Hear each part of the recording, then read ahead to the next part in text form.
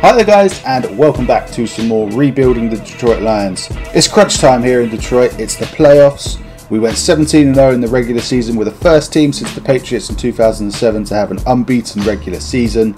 Now we go on to New Orleans. They come to us. Of course, last time we played them, we absolutely just demolished them. I think it was like 38-7 or something along those lines. We'll give you a quick recap now of what happened in that game. Swift. Massive hole right up the middle. Okay. We get to him again, force a fumble. It's Deshaun Hand. I keep saying DeAndre Hand. And there we have it. It's a 17-0 lead with 3 minutes left. This kick is good though. 17-3 as we head towards the half. It's zone. There's Gilby. And there's his first receiving touchdown of the season. His first of his career. Ooh. No! That is bullshit.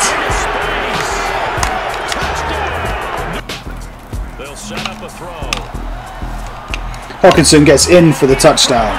Get after it. Forget the field goal kicker. He doesn't matter. Picked off by Jeff Okuda. And can he go the entire length of the field?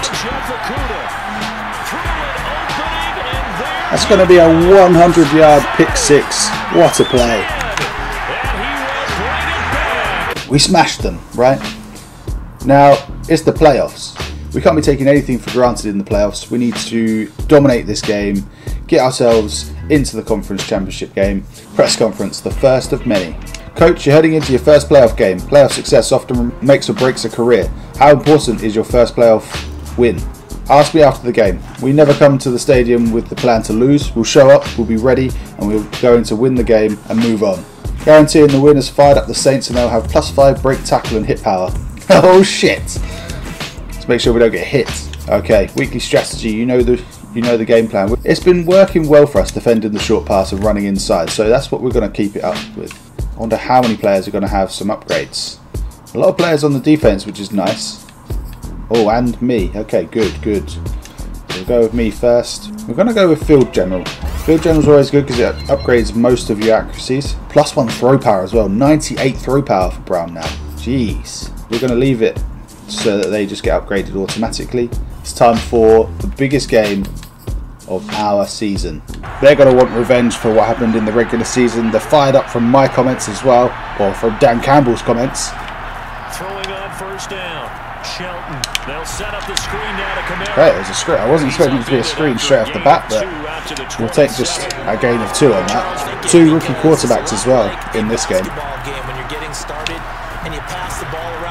I think we've stopped them short. Yeah, we have. Ah! That's not what we wanted. A little bit numb because they're always going to talk about how important third down is, aren't they? Whack! Take that. Be a primary guy, but they definitely want him involved, don't they? Absolutely. This early. Is that holding? Surely, got to be. It is. Okay, good. Alvin Kamara looks tired already. Trying to get your hands up and block him. You can be a little bit late getting it done. There we go. Allowing any lanes to open up. There's a sack. Who is it? I think it's both Aquara brothers getting there. You love to see it. So good. Well, I thought there was going to be a hole, but 4 yards we'll take. You and I were both kind of surprised by his demeanor. Oh, I'm sacked on that play as well. We're going to punt. We have a 3 and out to start this game. It's not a good start. We go back to the cover 3. It's how the guys on the line in this formation is what I like. Good hit from Anzalone. Make sure Kamara doesn't go anywhere. From the midfield stripe, they'll look to throw. Gotcha, bitch. There we go. It's another sack. Who's that Hand? His 19th sack of the year. So that could be man coverage. They'll look to throw. No. Oh, it was. Now on 3rd and long, they'll look to throw. Ah, almost. We get 10 yards on it, but it's not quite what we need. We're going to have to punt again. Neither team really getting anything going this first quarter. It's been very nervy to start this game. There's another sack. It's Hand in again. This is 3rd and 17. There's another short catch. It's like cover 3. They'll come out throwing here to start the drive. Potentially man, but we finally get a first down, and we're 2 minutes, well, just over a minute into the second quarter. Here we go. Let's see if we can get Gilby involved now. He's going to be the guy they're going to key on. There we go. We got another first down. Let's get something going here, even if it's just a field goal. Something to get us in the lead. It's Gilby again. Makes another catch. They're back to the ground. Swift. Oh, if he breaks that tackle, that's a touchdown. Gilby with another great block on the edge, as he often has. We've got a first down from Swift. You love to see it. Now they'll switch it up here and look to throw. Keeps himself upright. Now he's forced. No, don't run towards me. There we go. We get the first down. I thought we were going to get sacked again. Just about broke it after. I think it was Cam Jordan just grabbing at the jersey. Your teammates will tell you you've got to get him on the ground. Oh, there's almost the first there for Swift. He's up to 5 yards a carry now after starting very poorly. Okay. No. Of course we're going to do it anyway. No, why was it there? I wanted it into the corner.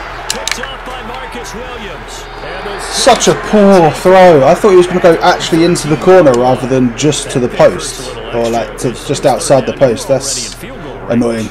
Understand what's going on, because you expressed it perfectly. 3 points. It's a fumble. Oh, fuck off. How has he managed to get there when two of my guys were on top of it? And we'll see if they can rebound. I just have to think the last thing he said as they went back out there was, "Don't do that again." What do you think? This is how we do. But the bottom line is, take care of the football, and everything else should flow from there. There we go. 73 yards is all we've had so far. Off the play fake, he'll look to throw. There's Hawkinson. Can't get out of bounds. We're going to take our first time out there. This is the look we want. We want Hawkinson to be able to go deep down the middle. But no. Oh wow, they sent everybody. I see. There's Hawkinson over the middle. He goes down to the 23. It's like a blitz. There's Gilby. Gets down to the 4-yard line here. Take a timeout. We're going to look at hopefully running this in. Swift on the ground, in for the touchdown with a few seconds remaining of the second quarter. We take the lead. Okay, obviously our rushing yards weren't particularly there to start the game. Oh, that's a massive hole. And Swift gets a first down. What that means is his ability to read, react, and make a play. Let's run it, boys. Outbounds. Okay, back to Swift. There we go, good. Good little run. 11 for 61. Here's a play fake as they set up to throw. Rolling to his right. Guess we'll just run it. That'll do. Okay, back to Swift. Breaks a tackle, gets a couple, or 5 even. Taking their time and making it work. There's Gilby on the sideline, makes the catch. And we're down to the 15. Okay, give it back to Swift. He finds a little gap, gets 7 yards. Play action. There's Gilby. That's going to be a touchdown. And we take a 2-score lead. To throw on second down. Shelton. He's going to loft one deep left side here. I thought Okuda was in the right spot there. On third down, Shelton. Complete. Smith has it. Teams do this a lot where they just change their formation. Is it that based on how we're looking? Oh dear. Oh, good hit from Harris. As I say, they need to score right now. They know that there's not as much time as they want on the board. We've obviously never had a shutout either in this series yet.